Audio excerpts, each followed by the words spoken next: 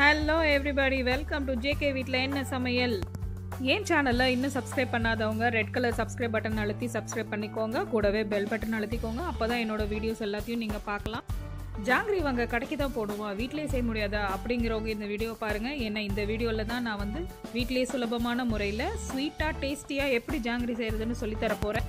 இந்த தீபாவளிக்கு வீட்லேயே ஜாங்கிரி செஞ்சு எல்லாத்தையும் அசத்துங்க. அதனால ஸ்கிப் பண்ணாமல் இந்த வீடியோவை பாருங்க. இப்போ வாங்க வீடியோக்குள்ளார போகலாம். ஒரு பாத்திரத்துலைங்க இந்த மாதிரி 1.5 கப் அளவு உளுத்தம்பருப்பு எடுத்துக்கணுங்க. அதை ஒரு 2 மணி நேரம் நல்லா ஊற வச்சு தண்ணியை வடித்து எடுத்து வச்சுக்கணுங்க.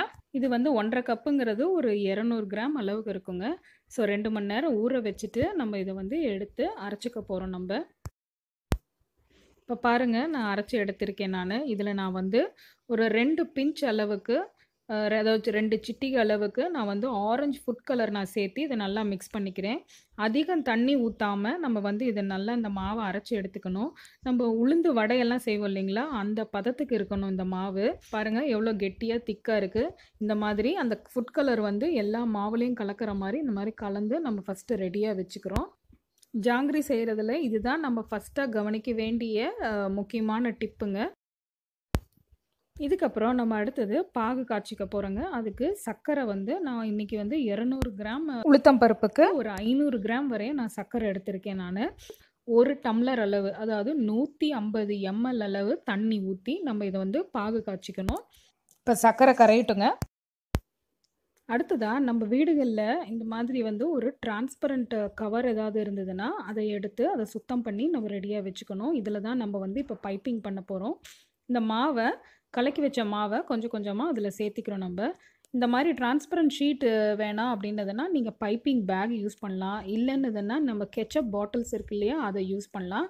அதில் இந்த மாதிரி மாவை வந்து ஃபில் பண்ணிவிட்டு ஒரு நல்ல ரப்பர் பேண்ட் போட்டு நல்லா டைட்டாக கட்டிடுங்க.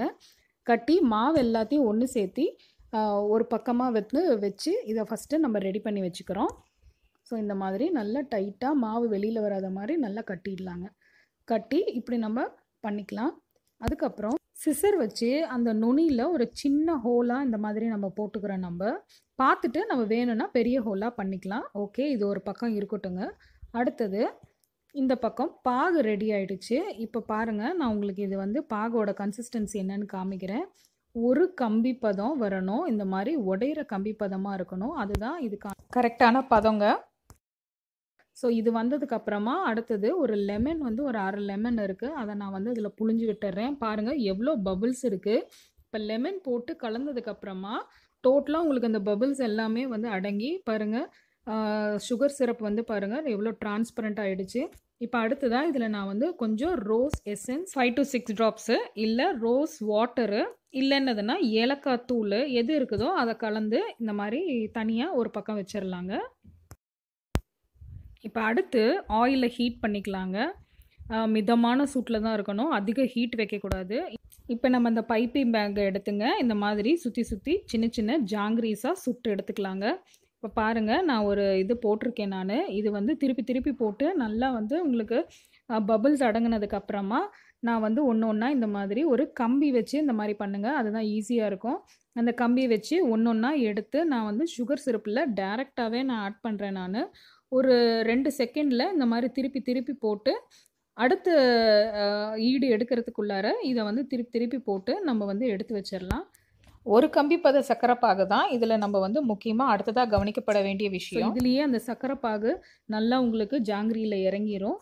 அதுக்கப்புறமா உங்களுக்கு இந்த மாதிரி ஒரு ஜல்லடை இருந்துச்சுன்னா அந்த ஜல்லடை கம்பியில் கரண்டியில் வந்து நீங்கள் இந்த மாதிரி எடுத்து ட்ரெயின் பண்ணி அதுலேயே நீங்கள் மேலே வச்சுருங்க. ஸோ எக்ஸ்ட்ரா சுகர் சிரப்பெல்லாம் உங்களுக்கு அந்த பேன்லேயே வடிஞ்சு வந்துடும். பாருங்கள், இப்போ நான் அடுத்து உங்களுக்கு நான் ஒன்று சுற்றி காமிக்கிறேன். இது ஃபஸ்ட்டு ஷேப் வந்து உங்களுக்கு கொஞ்சம் கஷ்டமாக தான் இருக்கும், ஆனால் சுத்த சரியாக போயிருங்க. ஃபஸ்ட்டு நம்ம ஒரு பெரிய ரவுண்டு போடுறோம். அதுக்கப்புறம் சின்ன சின்ன ரவுண்டாக இப்படி வந்து சுற்றி கடைசியாக இன்னொரு பெரிய ரவுண்டில் ஃபினிஷ் பண்ணிடுறோம். பாருங்கள் எவ்வளோ அழகாக ஜாங்கிரிஸ் வந்து உங்களுக்கு வந்து விழுந்திருக்கு. உடனே திருப்பி போடக்கூடாது. கீழ் சைடு கொஞ்சம் முறுமுறுன்னு ஆன உடனே அதுக்கப்புறமா நீங்கள் வந்து மெதுவாக திருப்பி போடலாம். அப்புறம் 2 பக்கமும் நல்லா முறுமுறுன்னு ஆனதுக்கப்புறமா உங்களுக்கு லைட்டாக கலர் சேஞ்ச் ஆகும், டார்க் ஆகும் உங்களுக்கு அந்த ஆரஞ்சு கலரு. அதுக்கப்புறம் உங்களுக்கு பபுள்ஸ் எல்லாம் அடங்கினதுக்கப்புறமா நீங்கள் வந்து எடுத்து சுகர் சிரப்பில் போடலாம். மிதமான சூட்லேயே பண்ணுங்கள், ஹை ஃப்ளேம் வைக்கக்கூடாதுங்க.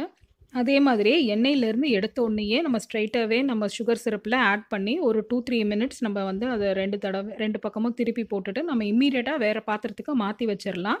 முதல்ல கிறிஸ்பியாக இருக்க மாதிரி இருக்கும். அதுக்கப்புறம் நல்லா சாஃப்ட் ஆகி நல்ல ஜீராலாம் உள்ளார இறங்கி சூப்பரான ஜாங்கிரிஸ் நம்மளுக்கு கிடைக்கும். இதே மெத்தட்லேயே நம்ம எல்லா ஜாங்கிரிஸையும் பொரிச்சு எடுத்து வச்சுக்கலாங்க.